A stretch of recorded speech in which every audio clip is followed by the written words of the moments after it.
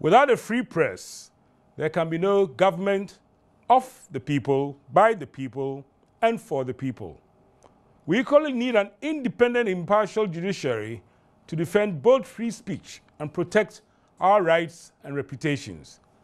But how do we ensure that the two most important guardians who keep watch over our rulers on our behalf put our interests first instead of engaging in parochial turf wars? Welcome to Tarzan's Take.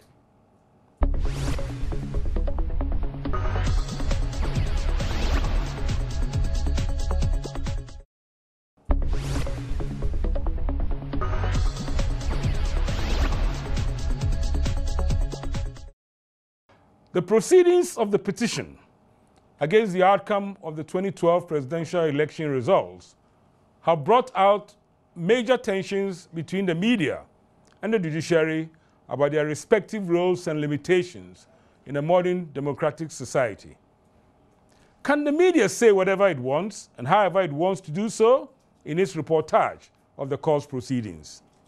What constitutes fair comment and opinion, and when does this turn into prejudicial and contemptible conduct?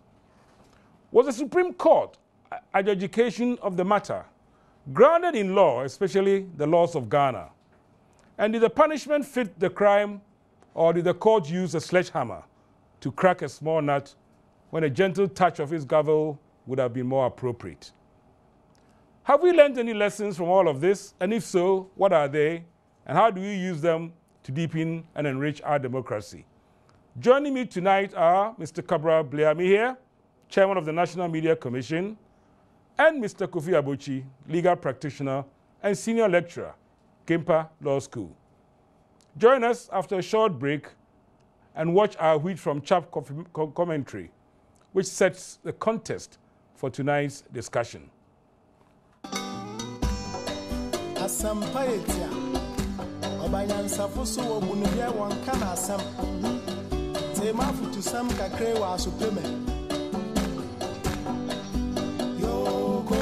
The jailing of two media people for committing criminal contempt offenses in the ongoing election petition by the Supreme Court has shaken Ghana's media to its very foundations. Sadly, there is temperance, decorum, and caution in the style, tone, and assertiveness with which Ghana's media has been reporting the court's proceedings. The Supreme Court's decision to finally put down its gavel had on an increasingly no-holds-barred media reportage and commentary of the case, founded on a belief that these were not bound by any laws, has been replaced by an almost timid reportage of verbatim exchanges devoid of spin or partisan biases. For the first time in Ghana's history, presenters and commentators are clearly and unambiguously disassociating themselves and their paymasters from the comments made by guests, as well as cautioning them about the need for circumspection, tact, and factual information. Unfortunately, and acting like wounded tigers, Ghana's media and some of their allies who believe they are the guardian angels and foremost promoters of free speech have jumped into the fray to denounce the Supreme Court's exercise as a dangerous attack on the rights given by our Constitution to protect the freedom and independence of the media. A vigorous and exciting debate has ensued as to whether the offense of contempt of court is being used as a crude hammer to bludgeon and suppress the expression of divergent views on the case, including expressing disagreement with and judgment on the decisions of the 9 judges. A parallel debate is ranging on how the procedures and processes adopted by the court to consider and decide the guilt or otherwise of those who come before it. But my position is that our Constitution takes from Britain and from the US, and we have an explicit Bill of Rights that guaranteed the right to speak. And because of that, certain common law offenses are automatically obsolete. Now, if you go to the Constitution, let me read something for you in Article 162.4. editors and so on shall not be subject to control or interference, nor shall they be penalized or harassed for their editorial opinions. Well, is this article in the Constitution still in operation since Ken Kranchi is an editor and since he exercised an editorial opinion? Why is he being punished in spite of the clear command of Article 162.4? We have to ask the question, is the Supreme Court above the law? The Bar Association on February 27, 1995 embarked on a 1-month boycott of the courts, asked Amnesty International to adopt Mensah Bonsu as a prisoner of conscience, and indeed issued a 14-day ultimatum to Justice Aban, who had just around that time been made a Chief Justice, to resign. They referred to the fact that in the course of the proceedings, even 3 of his colleagues had acknowledged that indeed what was attributed to him as having factual done was correct. The judges haven't imposed on themselves or arrogated to themselves the powers of contempt. You must get that one clear. The powers of contempt have been invested in them by the Constitution. Constitution was made by the people of this country. We've all agreed that the judges should have a whip way to make sure that the administration of justice proceeds, smoothly and fairly. Unfortunately, as with most public discourses that go on in Ghana, the debates have primarily been about personal opinions and wishes instead of being grounded firmly in Ghana's laws and related international conventions and practices. There are 2 broad kinds of contempt. There is what we call civil contempt, and then there's criminal contempt. Civil contempt is where a court has given an order and a person disobeys the order. For example, the court grants an injunction to restrain you from entering a certain house, and having been served with the injunction, you still enter the house, or having been aware of the injunction, you enter the house. There you have disobeyed an order of the court, and so you'll be held to be in civil contempt, disobedience of the court. Then there's criminal contempt, and that is when you haven't disobeyed an order of the court. In fact, there may be no order, but you interfere with court proceedings, or you do things that prejudice the outcome of the case, or you show some other form of disrespect to the court. There are 2 kinds of that. There's contempt, what we call in facie curia, contempt in the face of the court. That is where, for instance, you get up in court and disturb or insult the judge or do something untoward within the precincts, the premises of the court, not only in the courtroom but around the court. That's what we call contempt in the face of the court. Then there's contempt ex facie curia, contempt outside, completely outside the court. And that is where, through your publications or your actions, you seek to interfere with the proceedings of the court or to scandalize the court. So if you write an article that, for instance, as we found, accuses the court of being hypocritical, then you are deemed to be guilty of one aspect of criminal contempt. So no, there's civil contempt, which is disobedience of a court order, and there's criminal contempt, which is largely interference in court proceedings, and that is divided into 2. Contempt that happens in the face of the court and contempt that happens outside the face of the court. Now we must understand that whatever the contempt is, the law says it is quasi-criminal. It is not criminal. It is civil in nature, but it has criminal, let's say criminal appearances. It's like half criminal because proof is beyond, as we say, technically beyond reasonable doubt, and then there's the likelihood of going to jail if you commit contempt of court. But the authorities are also to the effect that contempt is strict liability. Strict liability means your intention does not matter. That I didn't intend to do it. It does not matter. If you're in contempt, you're in contempt. Your good faith, the truth of what you are doing have all been held not to be relevant. So even if you thought you were doing good to the entire country, but you're in contempt, you're in contempt. Your good faith, your lack of intention, etc., may go towards reducing your punishment, but you are still in contempt. It is a strict liability offense. It can also arise by somebody applying to the court. So, okay, the question is, how does the court know that somebody is in contempt?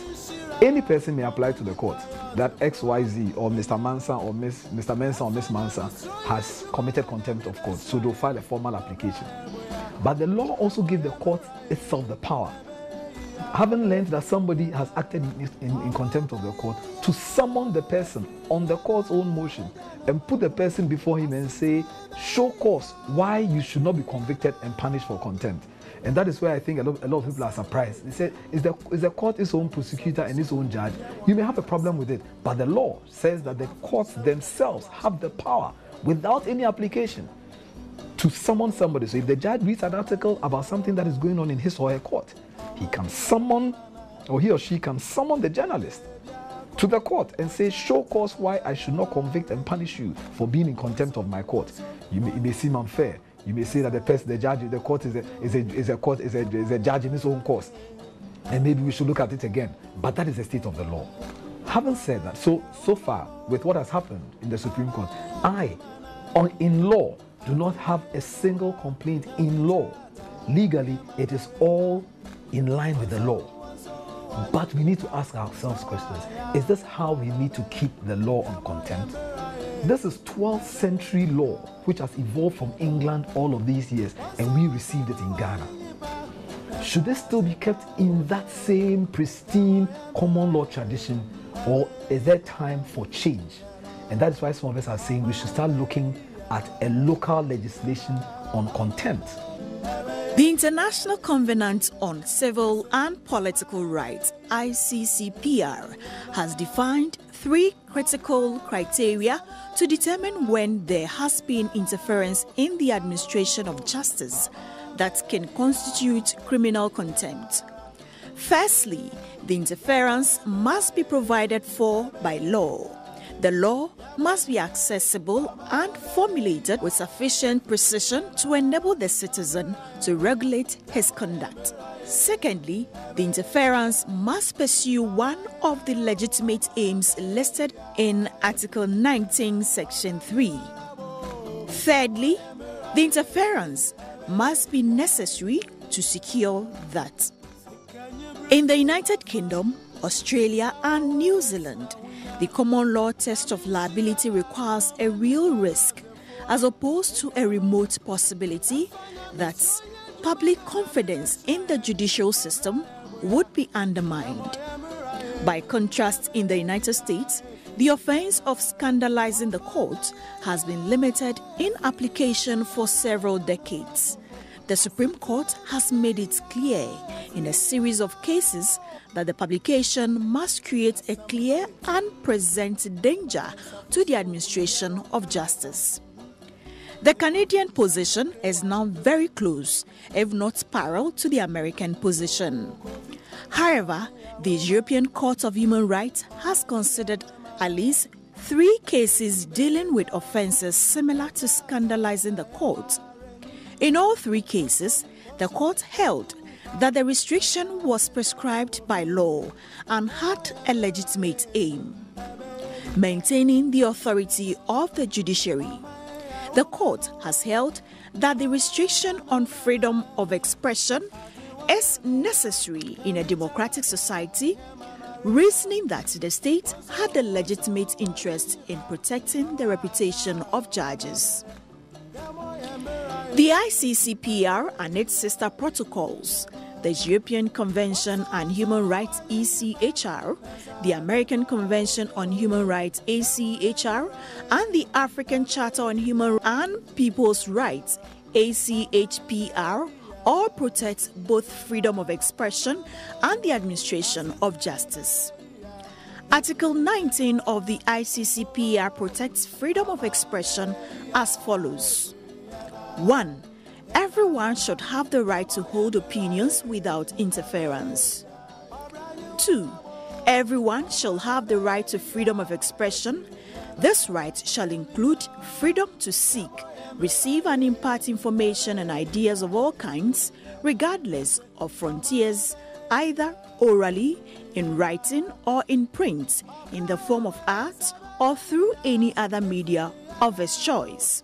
However, Article 19.3 of the ICCPR also states the exercise of the rights provided for in paragraph 2 of this article carries with it special duties and responsibilities. It may therefore be subject to certain restrictions, but these shall only be such as are provided by law and are necessary. A. For respect of the rights and reputations of others. B. For the protection of national security or of public order, or of public health or morals. Almost identical replication in Article 164 of Ghana's Constitution. It does appear that the certainty and assuredness that has characterized the positioning by the proponents of fatal attack on free speech versus the law lies in the bosom of the court on the matter of criminal contempt may not be as clear-cut as either side may wish Ghanaians to believe. Therefore, if we are to bring clarity and a better appreciation about the rules and limitations of two most important of the four pillars that protect our democracy and freedoms, our conversation must be grounded on what the laws of Ghana prescribe, aided by the obligations of the international rules and conventions that we have signed onto. This is how we will assure rational, informed, and above all, productive dialogue that moves our nation forward in peace and with a common purpose of unity and respect for the rule of law.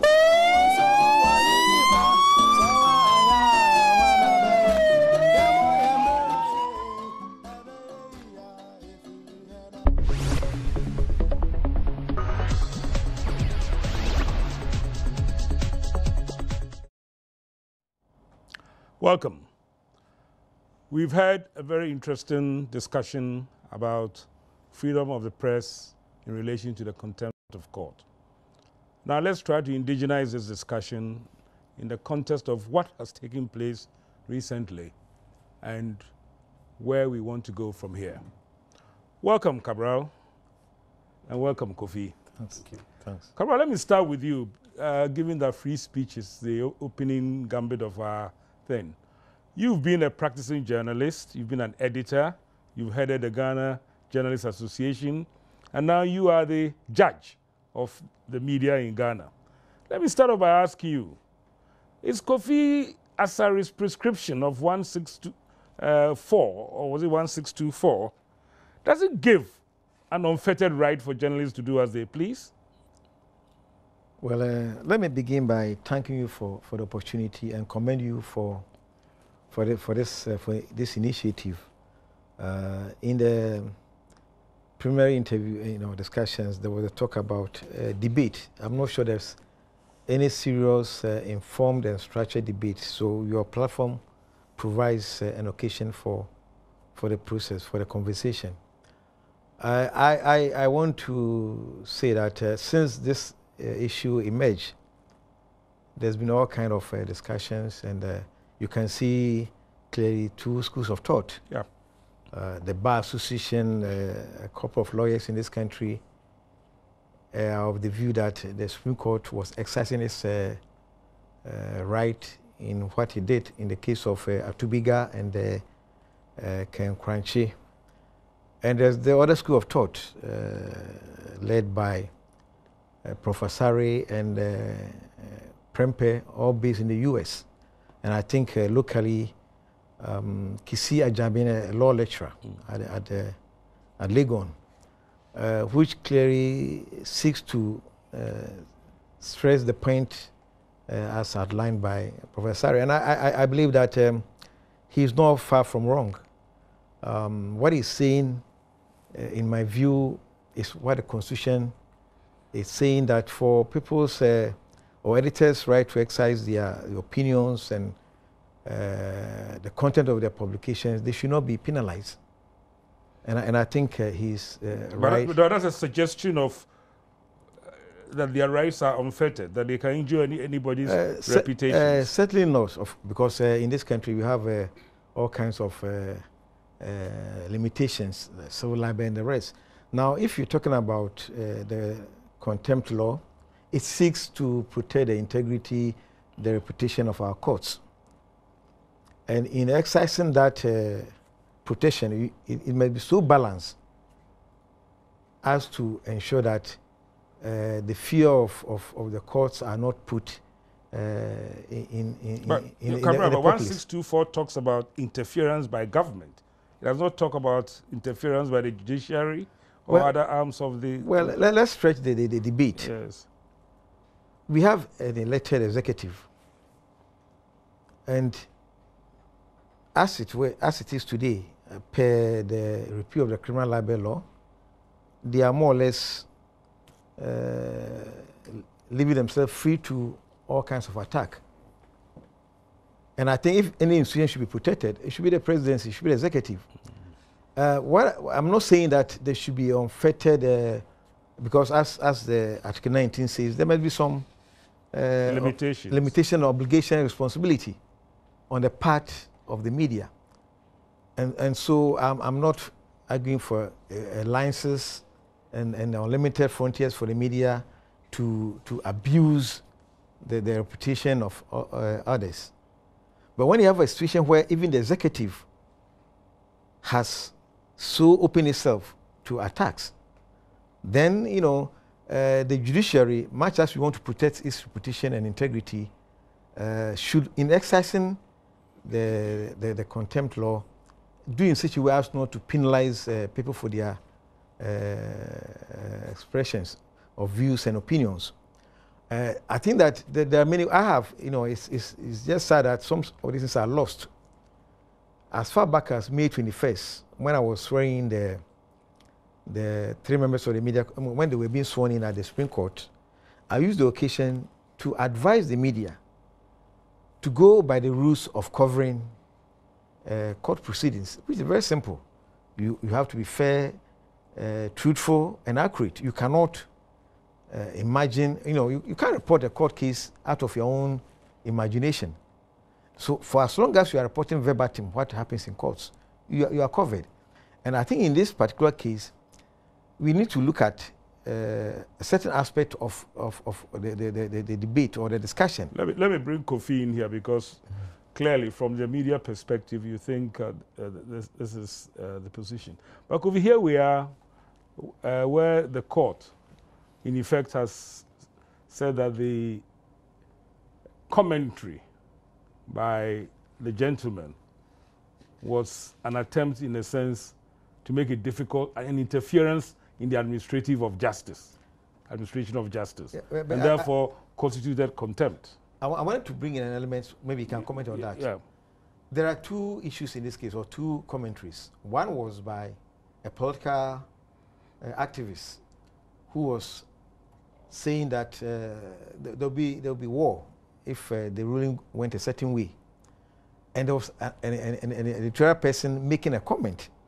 So you have to make a distinction between the two issues that were brought before the... Yeah, but the comment specifically said that the court was being biased, which I'll let Kofi take off from there, because in my small understanding of the law of contempt, you know, the issue of scandalizing the court and interfering in the administration of justice by suggesting bias, etc. Kofi, you come in here and let's elaborate this matter for us, because it's important. Right, it's important. Thank you very much. I think I would totally understand the position of my senior friend, Mr. Amir, because coming from where he's coming from, he has an industry to protect, and that is the media. I'm not sure I want to put it in industry. Well, industry in quotes, not really. But, you know, he has a certain constituency to protect, so I can understand his sentiments in this regard. But moving on from this point, I think the question is what the law is. And yes. I think I have a difficulty here, because not only would I have to speak to what the law is, but we actually, as he indicated earlier, we have a split front as far as the legal fraternity is concerned, as to what the position of the law is, as far as whether it's even feasible for us to continue that. I would first of all just want to start with whether or not it's even necessary, because I think that's the tape he played earlier. And I've had discussions from you know, very respected senior friends like Mr. Izankoma and Professor Asari. The argument, and I think it's important for us to put things in proper perspective, I would respectfully disagree that there has been an abolishment of contempt in the various jurisdictions that has been mentioned, the US, Canada, the UK, etc. In fact, in the case of the UK, the Law Commission has made presentation of proposals for amendment, and the Bar Council of the UK has made comments in respect of areas that it actually agrees with for purposes of abolishment. There has never been a full proposal for a complete abolishment of the regime of contempt. This then brings me to the question of the necessity of contempt. Do we need the court to be protected in respect of statements that are made in respect of the court? What is secret about the administration of justice that necessitates the protection of that particular venture from even scandalizing comments? I think if we understand this from this perspective, probably we can have a much more informed discussion. My position respectfully on this matter is this. I think that the administration of justice and the authority of the court is what makes the court the court. Throughout history, constitutional scholars have referred to the court as the least dangerous branch.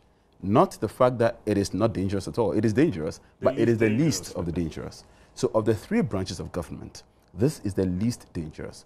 The reason it is the least dangerous, it has been said, is because if you look at the various branches, the legislature and the executive, they all have what can metaphorically be referred to as the sword. You know, they can do wrong things. The PDA was passed by a legislature, yes, and we all know what happened. Exactly. The PDA was initially mooted by the executive, and we all know what happened. It was used by the executive. What PDA being the Preventive Detention Act. Thank you. Which was passed by Cabral's people. Right. You know, and we all know what happened. You can come in and tell you. Well, there were circumstances leading beyond to that. our control. All right. Just like we are dealing with Excellent. the fight against terrorism, where all kinds of laws are being put in place to protect the, right, the security of nations and people. Exactly. In that dynamic, we know that what the court did was to so to speak legitimize the PDA. So in the triumvirate dynamic, the court merely had a shield. The two organs had the sword, the capacity to do evil. The court can merely say what the law is, and in the process, merely at best defend the position of the law. So in this respect, the point I'm just trying to draw, the conclusion I'm trying to draw, is that if you look at the various organs, the court has traditionally been the least of the organs in terms of its capacity and propensity to do evil. But we regard the court as a referee which is going to protect everybody's interests. And therefore, isn't it necessary to protect the integrity of the court and not subject it to ridicule? Precisely so. Precisely so. One of the most delicate things that that lawyers and the courts and the law generally is concerned about is the need to maintain and preserve the image and integrity of the court, because if the court loses its integrity, the entire political regime is in danger. Because if we can't be sure of settling our matter in the court, we settle it on the streets. I think the reason why the authority of the court is so important for preservation purposes is precisely because we want to ensure that there's a final arbiter who can speak with authority. What it means is that if that authority is for whatever reason disrespected, that authority must have the capacity to punish for the disrespect. I think that is the essence of the offense of contempt of court. And for those, and I think Professor Asari was earlier making the point that it's a common law offense, and I think Isankuma has actually supported that to an extent. It has moved beyond a common law offense. It is actually a statutory and constitutional offense. Article 126 clearly states the fact that contempt of court, the Supreme Court has the capacity to punish for contempt. And indeed, the High Court Civil Procedure Rules under what is called Order 50 has maintained and preserved the offense of contempt and has gone ahead to specify the modality for administering justice whenever someone is being committed under the offense. Those people who have argued that the court is a judge, the prosecutor, everybody, I can understand that. But I think my answer to that is when water chokes, you have a difficulty in washing it down. You still have to use water. Yeah, but I think that... Cabral, yes, go on. First of all, I think that Kofi was saying that I was speaking to my constituency or for my constituency. I could say the same thing about him. But I think when it comes to free speech, it's not just for media people. After all, Tubiga is not a journalist. So it's a right that under Article 19 is for every citizen. I also want to say that if you go back to 1968, when there was a similar contempt case, yes, the State vs. Liberty Press, the then Chief Judge, Edward Akufo-Addo, said, among other things, that the courts are not above criticism. And I think this is the position this is the issue that is at stake, that in protecting the integrity and the reputation of the courts, where they err, and to err is human, should they be... Are you suggesting that the court erred? No, I'm not saying. I say the courts can err. They are human institutions. Yeah, but that's acceptable. Yeah, but so... if we ground ourselves in the particular cases... No, well, I'm making a general statement. Okay. Because when Justice Akufo-Addo said that the courts are not above criticism, he was alluding to the fact that it is possible for judgments to be faulted, and when that happens, I think that the citizenry has a right to criticize. And I think he made a reference. Abuchi made a reference to Asari's take on the law of contempt, and I think in one of his writings, I mean, he argues that per an act of 2013, the law of contempt has become obsolete in the UK. Of course, all these things are subject to interpretations. Well, it hasn't become obsolete. And if I may quote, its application is... No, if I may quote him, yeah. He says, scandalizing the court as a criminal offense, while very much alive in the Supreme Court of Ghana, is officially dead in the country of its origin. Its remains are interred as Clause 22 of the Crime and Courts Act 2013, which proclaims that scandalizing the judiciary, also referred to as scandalizing the courts or judges, is abolished as a form of contempt of court under the common law of England and Wales. Yeah, but England's law is subjected to the European law. The European law actually has reinforced. I think what is happening in Europe, maybe probably in America, more in America than Europe, is the fact that they recognize the law, but they don't see that you should bring a sledgehammer. That's what they talk about, clear and present danger. But I believe that the issue at stake is to have a balance, as this program seeks to. We are trying to get a balance, strike. Yes. And that means looking at whatever provisions are in the Constitution, what exists in the Universal Declarations, International Convention, and ensure that the media or citizens which contribute to discussions do so with a sense of responsibility and understanding. I don't think that sentencing journalists to prison or we'll come to that one, but is a solution. No, what I'm saying here, I mean, my understanding of this was this: you're in the middle of a case, a trial, a petition hearing, and in the way I understood Akufo-Addo's opinion was on a judgment. A judgment has been delivered. Yeah. And then... Or about to be delivered. Or I think in that case has been delivered. Come in there if you want. Right. I mean, if I may just interject, I think that what Mr. Justice Edward Akufo-Addo was actually talking about, which is a standard position worldwide, is that scholarly critique of judgments and intellectual objective critique of judgments are not prohibited offenses. Oh no, they agree with you. No, correct. I totally agree with you on that. That's actually what he meant. No, but what we saw in the recent case was that people were making political Cabral, statements. You see, if somebody says, judges are likely to be prejudiced or biased, these are the words that were used. No, I'm even making a general statement that in all the commentaries on the ongoing case, people went beyond informed opinions. It was very pedestrian. Yes. Very politicized. So somebody on one side, will make a statement, that cannot be justified or defended. And I'm against that because, as I said earlier on, when it comes to covering court proceedings, you need to make a distinction. You don't inject, because judges should be allowed to judge cases. What we saw in recent times was that people were trying to judge the case on behalf of... That one is totally wrong. And I've argued against that. Let's leave it. We should not raise expectations. And in many instances, politicians on the different levels, they were raising expectations, which was obviously going to contribute to let me take off from what you've just said and bring Kofi in here, because what I found very curious about all these proceedings were the spokespersons of the various sides essentially spinning the debates at the end of each day. And I found it very difficult to see whether, in fact, the general public were getting a fair analysis of what had gone on in the day, where we're just being spun to respect certain positions. Correct. I mean, skewed and polarized discussions, especially in a manner that tends to prejudice the proceedings, in a manner that discusses factual and evidential issues before the court, in a manner that, as it were, puts some sort of pressure on the judges, has never been tolerated anywhere in the world.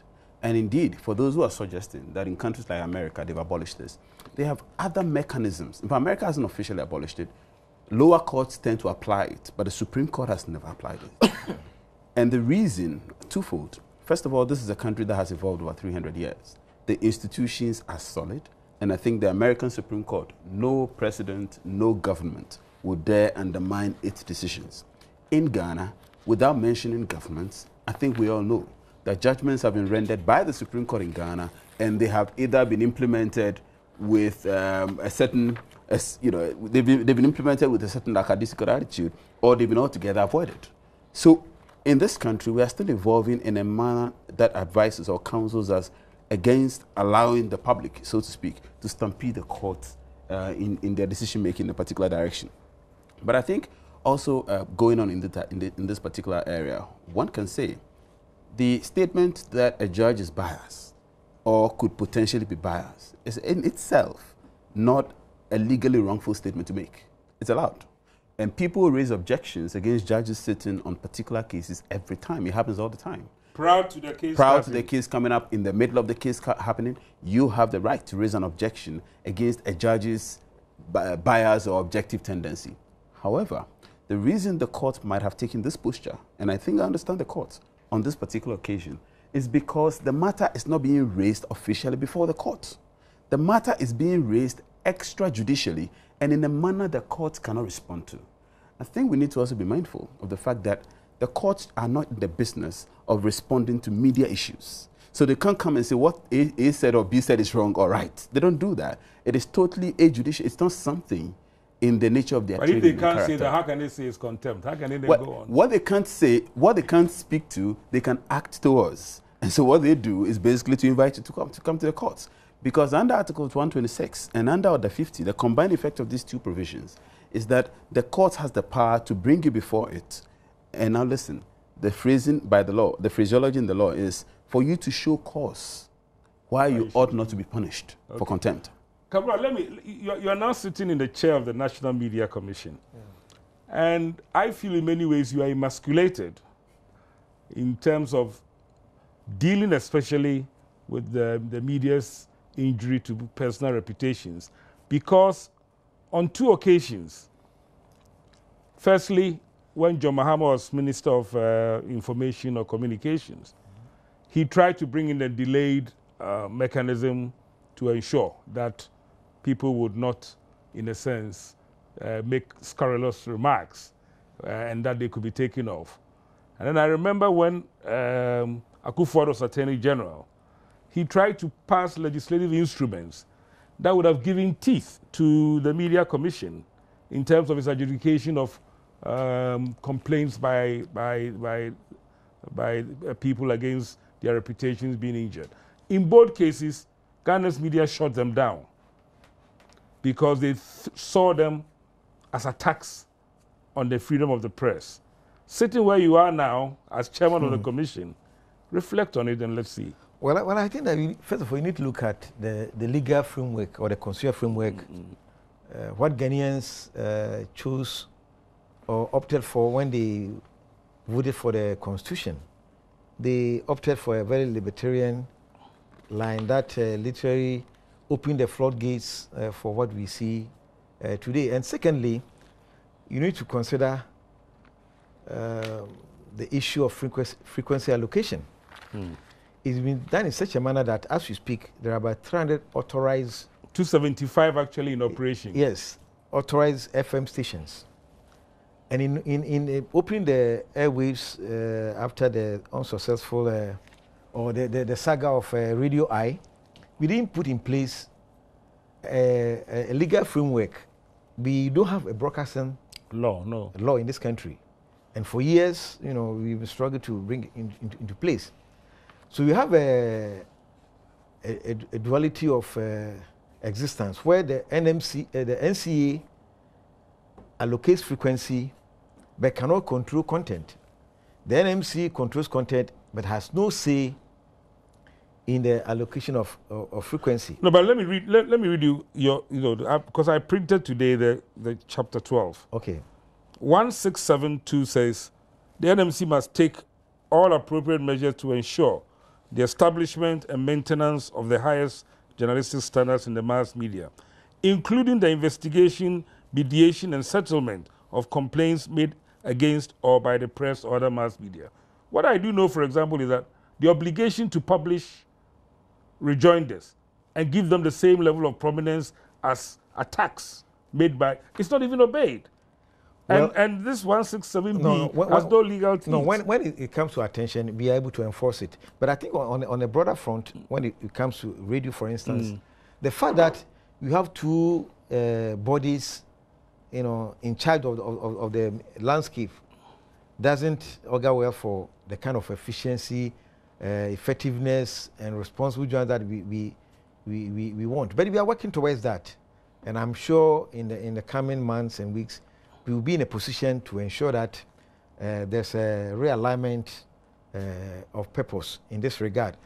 But when you say that, as people used to say, that NMC lacks the teeth to bite, it's because you created a constitutional framework that sought to exactly do what we are, the position we find ourselves in. But after 20 years of this experiment, I think the time has come, and Ghanaians are asking for some levels of sanctions that will bring sanity into the system. I believe that we always keep referring to the U.S. The U.S. is an area where you can see there are unlimited frontiers in line with their Western frontier spirit, where there are few limitations, and the U.S. has not fallen down or crumbled because there's so much freedom. I believe that the onus rests... No, but those there are a lot of freedoms, but there are also serious laws against injuring people's reputation. No, an obstruction of justice. No, but if you take where one's reputation is injured, we still have the civil libel laws, and people have invoked those laws and won cases against errant journalists. So it's not as if our journalists have all the freedoms in the world, you know, to Kofi, let me take your view on yeah, because I can chapter 12. First of all, I'm not an anti-media person at No. all. So if my discussion is coming across as such... It is not. It's not coming across. Wonderful. It's not coming across that. Wonderful. But I think we've got to be pragmatic in some of the issues. And I did not say that earlier, that you represent a constituency with a negative impression. Just to state the obvious, that we have come a certain way in this country. And I think our history dictates that sometimes when these rights are being eroded, we are conscious and careful, because when they are eroded, they are difficult to bring back or to expand. And so I can understand some of the sentiments and the difficulties that we're dealing with.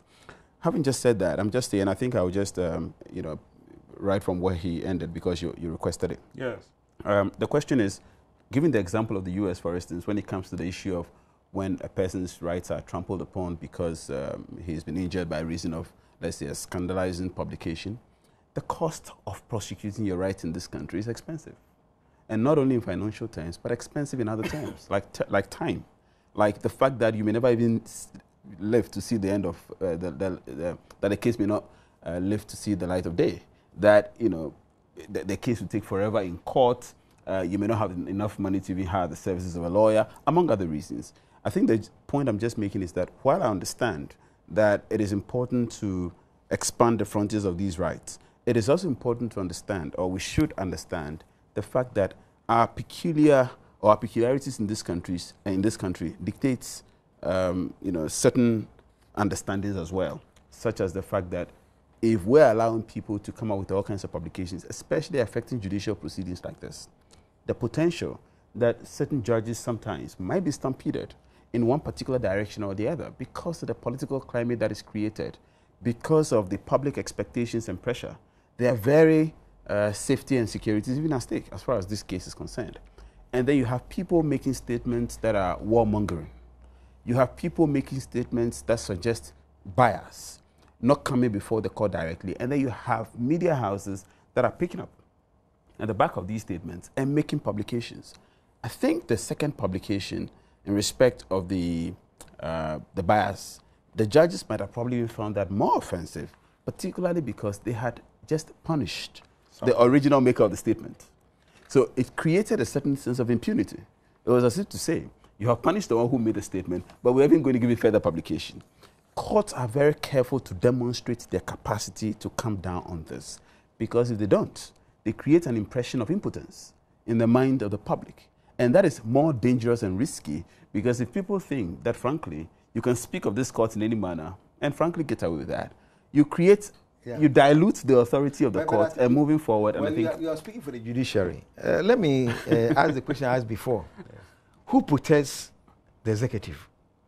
Because it's also a very important institution. And so if we are so concerned about protecting the judiciary. Well, I can tell you. The executive. Yes, because they have the full arsenal. The executive has the full arsenal. Mr. Ambassador, blame me here. As we sit here. No, but if I may help you on this matter, okay. the answer, you know, like, I believe that when we were celebrating the 10th anniversary of the repeal of the criminal libel law, President Kufuor was asked, do you regret repealing the law? He said, I don't have no regrets. Although I was a target of so many attacks, and if I had retained the status quo, I could have invoked what is in the law, because we are talking about the law. Right. The same law that was used to punish Azikwe and Bankole Timothy for questioning whether the African also has a God. So if we are so concerned about protecting the judiciary, my question is that... I don't think we are concerned about protecting the judiciary. Because that is what the case is bringing up. I don't think so. I think it's a distorted question that we put out there. I don't believe that even beyond that, how should the executive be protected? My answer to that is simple. Yes. First of all, the executive has the full arsenal and armory of state power to protect itself. As we see, let me just give how does he do it? Well, let me just give a classic example. Yeah? People sometimes, come up with this artificial distinction between the police and the government. It's an artificial thing because the reality will never happen. But it's artificial in the sense that the Constitution has put all of the executive authority of Ghana in the hands of the president. But what I'm saying is that in previous times, an article against the wife of a president, which was deemed offensive, But I think you should understand the context of this discussion, because sitting here, I put my life down for press freedom. Okay, but the issue we are discussing is, has it gone too far to the extent that it thinks that it is above the law, it is unfettered? One of the reasons why I have an answer to that. Let me be very cynical. Yeah, you said people have won judgments. Most of those judgments were not enforced. But in our opening commentary, we showed the huge soberness in the coverage of the press since this unfortunate thing happened. Soberness in the sense that what you preached about reportage in court is now the norm. What does that tell you? Well, there's a simple solution. The solution is that the media should be guided by the code of ethics. They should be more responsible. I mean, since I became chairman of the Media Commission, I have been the first to warn journalists that if you abuse the freedoms we enjoy today, the same society that gave us the freedoms will vote them back. And I think that when the President Mahama commissioned graphic, he was generous enough to quote what I said. When I said it, it didn't register in the minds of journalists. Kofi, you're going to come in with... No, I was just going to speak earlier to who protects the executive. Yes. And indeed, I will further add who protects the legislature. And given the example of the police, that as we sit here, nothing stops even the police from picking any of us on set. The arrest may turn out to be unlawful. The charges may turn out to be trumped. Everything may turn out to be completely, fabricated. But in the end, the police are within their power to do that. In other words, the state power, and I think Ambassador Liam here knows that more than I do. He was part of the state power. I mean, I was never. He's an ambassador. I was never. I was never. But the whole paraphernalia of state power is at the disposal and the behest of the executive. We've got a few more minutes, but let me tackle two very specific areas. There's a debate as to whether the court had the power to act the way it did. I know you hinted about the fact that it did. And then Cabral also brought in the issue, which I also raised in one of the questions. Did the punishment really fit the crime? If I could get your takes on those, and then we can look forward to the future.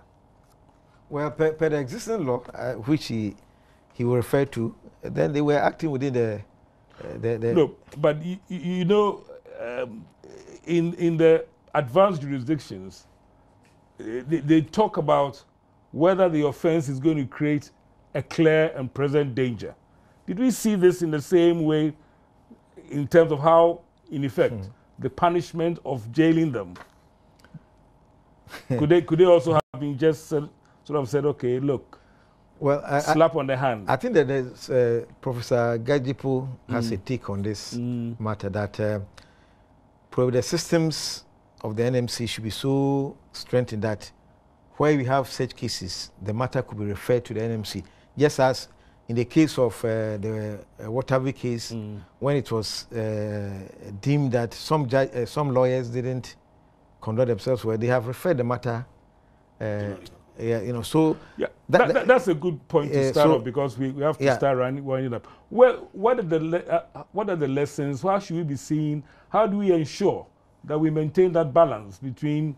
Because at the end of the day, these are our guardians of the people's rights and freedoms.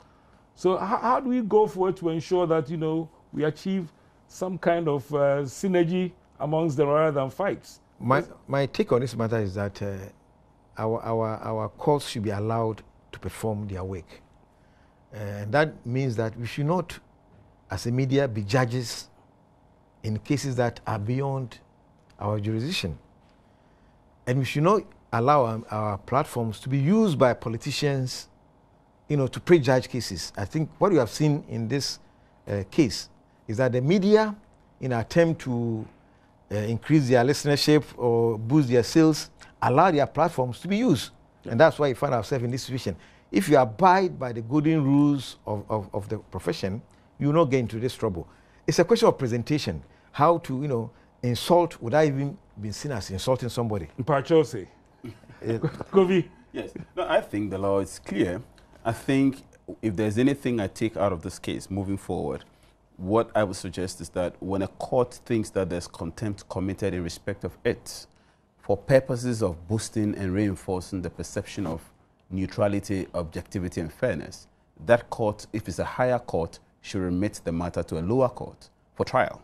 Because that, you know, the question of becoming a judge in your own cause, it's a fundamental principle the court and the judiciary is against.